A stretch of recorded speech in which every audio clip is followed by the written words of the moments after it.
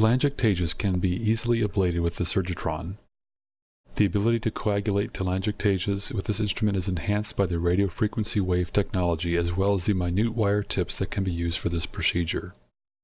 Place the patient in a comfortable position with the telangiectasia exposed. Cleanse the overlying skin with an alcohol wipe.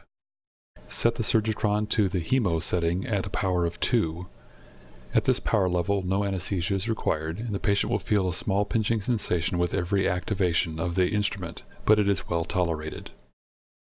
Place the fine wire tip relatively perpendicular to the skin surface over the central vein of the telangiectasia. Apply slight pressure with the fine wire tip on the overlying skin. Activate the Surgitron using the blue hemo button, preferably with the foot pedal to avoid movement of the hand.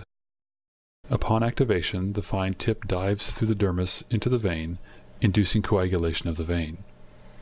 Once the central vein is ablated, retreat any areas where there are any leftover veins that did not coagulate immediately.